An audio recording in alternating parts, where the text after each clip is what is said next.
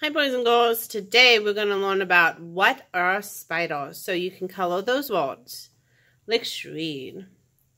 Spiders are not insects. Spiders have 8 legs and insects have 6 legs. We learned about that last month. Spiders don't have antennas. Insects do. Antennas are the little things on top of their head that help them feel around. Spiders come in all sizes. There are small spiders. There are spiders the size of a tip of a pencil. Large spiders can grow and have 9-inch leg spans. Oh my, I don't like spiders.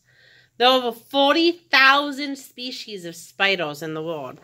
Look at that number. 40,000. That is a big number.